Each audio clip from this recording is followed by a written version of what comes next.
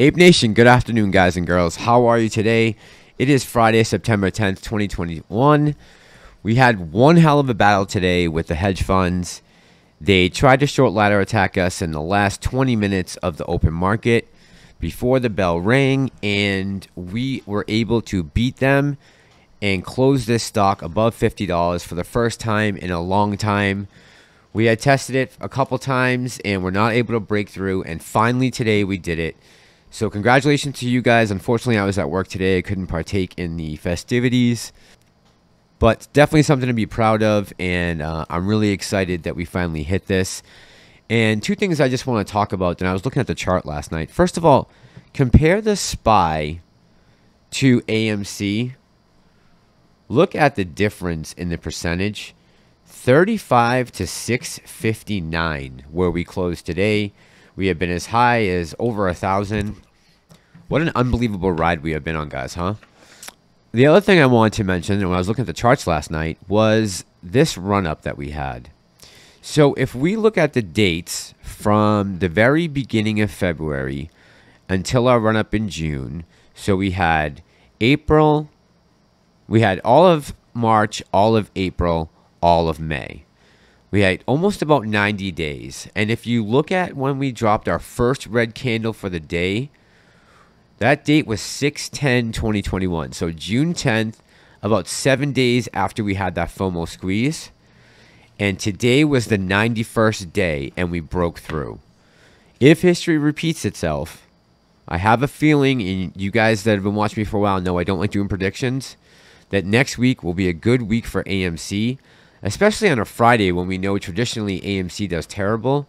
The fact we were able to stay green and keep it above 50 and let those calls finish in the money was just great for us. I mean, there is no other word to use. It was just fantastic.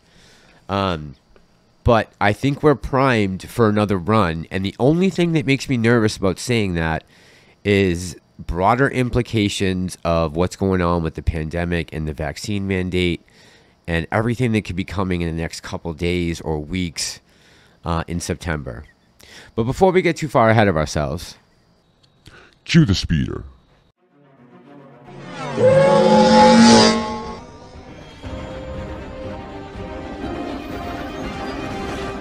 And you just said that on camera. This going viral. Guys, thank you so much for crushing it and getting me to 1,000 subscribers. If I haven't earned your subscription yet, this is the way.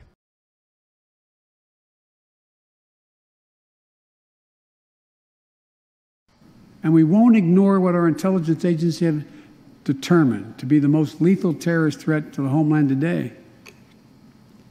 White supremacy is terrorism.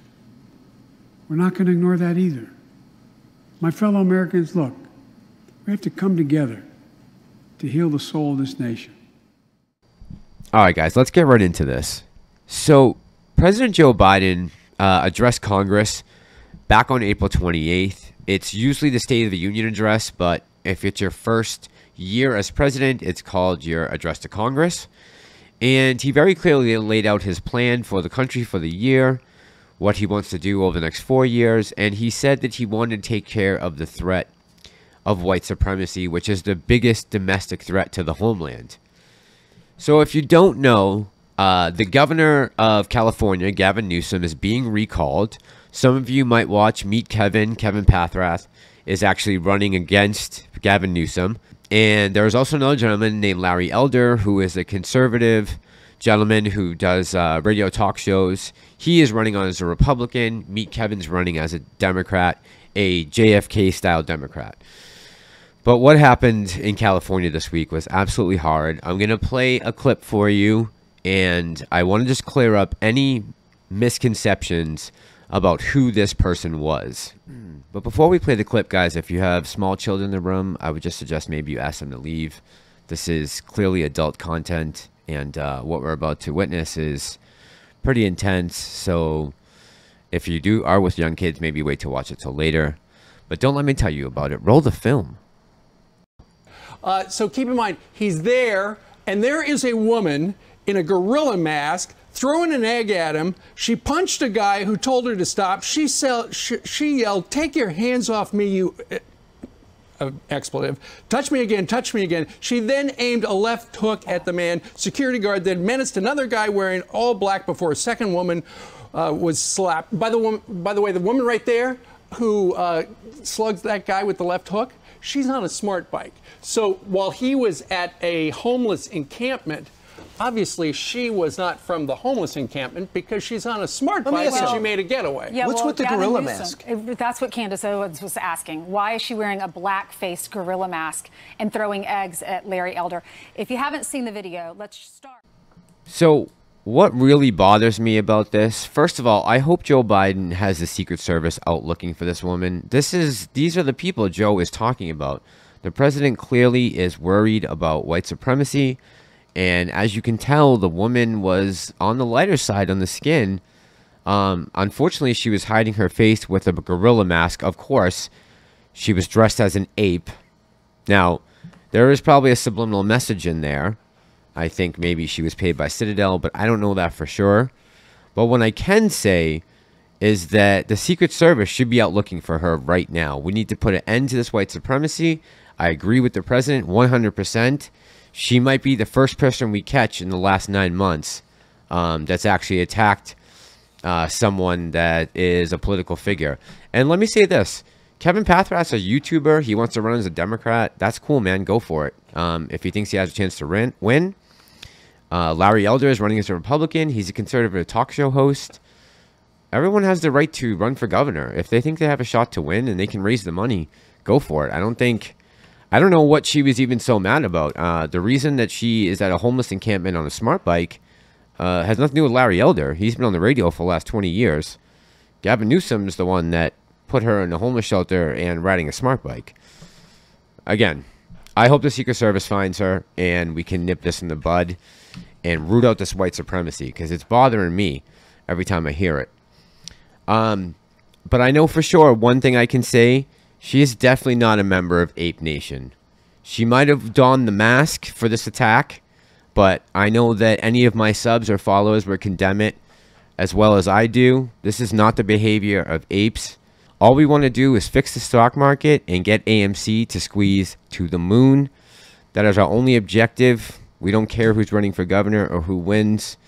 But good luck to Larry Elder and Kevin. Whoever, may the best man win. That's all I can say.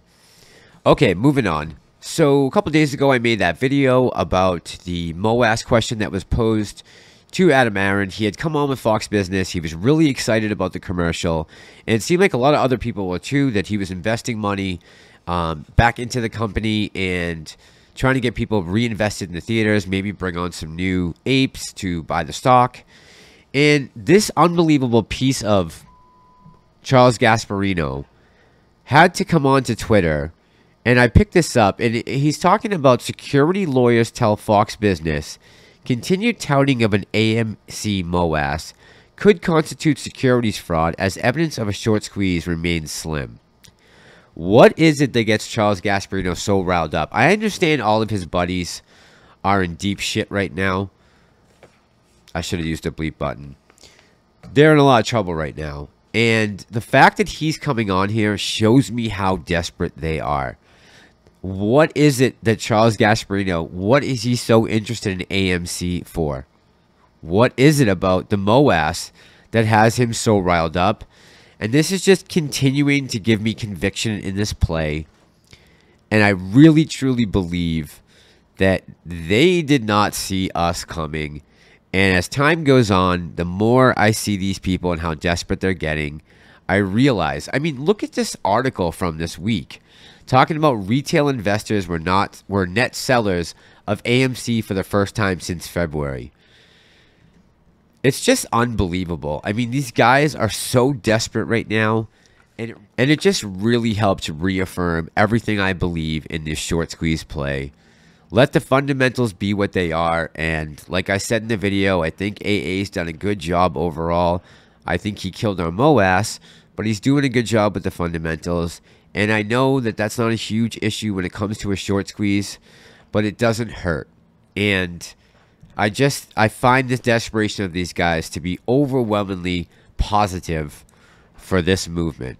And guys, look, we are changing the rules day by day as time goes on. They are making specific rule changes. Not that anybody's following them yet, but they are being made. And at some point, it's going to... the market will correct itself, and these will be implemented, and hopefully they'll be followed up on, and it won't just be fines anymore, because the fines don't make a difference. People need to go to prison. The fines have not worked. They didn't work in 2001, they didn't work in 08, and they're not working in 2021. And next time we see a major market correction, and these guys are to blame, because it's not going to be on us. We're not taking short positions. We like the stock. They're going to be the ones to blame, and people need to go to the clink. All right, last thing I want to tell you about, two things. First of all, I'm going to be doing a video tomorrow. It's the 20th anniversary of September 11th. I'm going to tell you guys my personal story about being in New York. I'm not going to say any more than that. I'm just going to tell you that. So you guys stay tuned and be ready for that video. It's a pretty crazy story. But that'll have to wait for tomorrow. And another video I'm going to be working on for this weekend is this whole 100,000, this 100K AMC price. I've thought about it for months now. I think I've finally come up with what my plan is going to be for exiting this stock, and also what the chances are that AMC could truly go to 100,000. There's been a million videos out there, and I'm sure you guys have heard a million different stories, but I've been trying to take my time to really look at this from every different possible angle, and I think I've come up with a pretty solid idea of what we might see when she pops. Alright guys, that's all I've got for today. Again, congratulations.